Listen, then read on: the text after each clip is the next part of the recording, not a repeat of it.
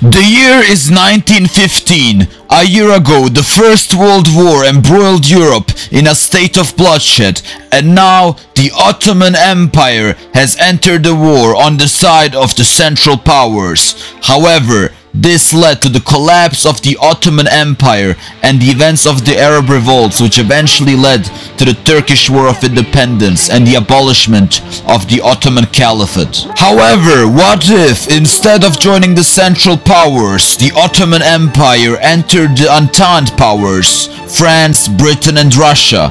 What would happen had the Ottoman Empire been on the winning side of the First World War? The first question we have to ask ourselves though is, why did the Ottoman Empire even decide to join the Central Powers in the first place?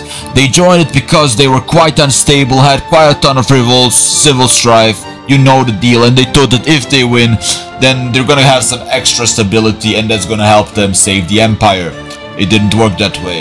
In this timeline, the triumvirate of Talat Pasha, Enver Pasha and Cemal Pasha, they will decide to join the Entente instead of the Central Powers, and let's be clear here, they're gonna win and survive into the 1920s. But how exactly? The first step for the Ottomans to take in this war will be Bulgaria. Bulgaria might not even join the war if the Ottomans are in the Entente, so we will assume that the Ottomans strike a preemptive attack against the Bulgarians. The Ottomans will be able to take Western Thrace again, not all of it, because Greece will also join the war and take some of it, and the rest of Bulgaria will go under Entente military occupation. This will greatly strengthen the Serbian army, because now they don't have to fight a two-front war and might be able to survive way longer. The Battle of Gallipoli and the other battles between the Ottomans and the Entente won't happen, which will mean less casualties, which means that the whole front against Austria-Hungary in the south will be way stronger. In fact, I would even say that we might see offensives into Austro-Hungarian territory. On top of that, Russia might be way stronger in this timeline, since they don't have to fight the Ottomans in the south and can focus completely on Austria-Hungary and the Germans. Germany might lose a bit faster in this timeline, so to say. Now, the Ottomans would have theoretically won the war, but this is not the end of their troubles. Russia would fall into a revolution and a civil war just like in our timeline, which might lead to some Ottoman opportunism when it comes to the Caucasus, which will lead to some sort of second Crimean War basically, which would become a stalemate between the Soviets and the Ottomans, fighting for the Caucasus and the nearby regions, and most likely no one would come out on top, but the Ottomans would be able to seize some parts of the Caucasus. Now, after this long, bloody, prolonged war, the Ottoman Empire will finally be able to enter an area of peace and possibly new reforms. The debts of the Ottomans to the Western powers would be forgotten by the Entente because of the Ottomans joining the war, and on top of that the Ottomans might get Western money subsidies, which would boost the Turkish economy.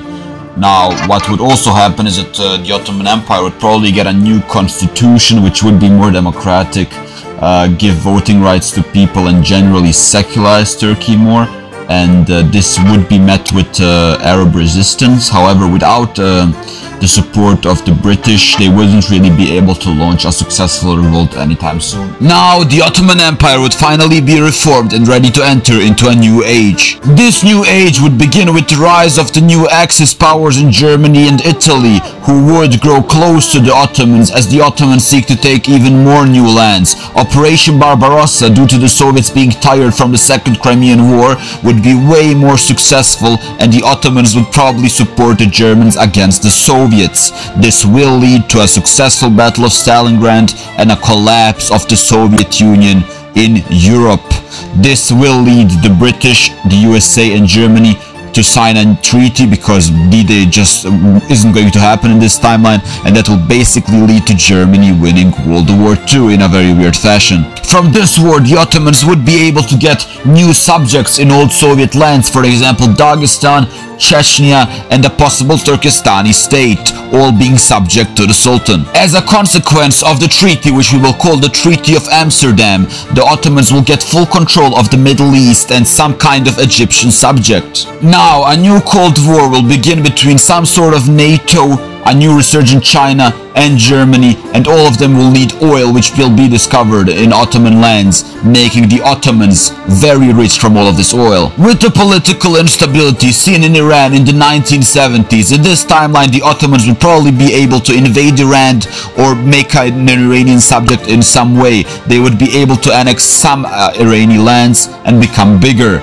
The USA would inevitably win the Cold War, and this would lead to decolonization, and from this decolonization the Ottomans might be able to get even more subjects. Now the Ottomans would enter into the 21st century with an uncertain future, as Arab elements might be launching a revolt very soon, as they are becoming even more powerful. However, for the end of the video, we will assume that the Ottomans survive into the 21st century as a new, prosperous empire. This video took a really long time to make, so go and subscribe,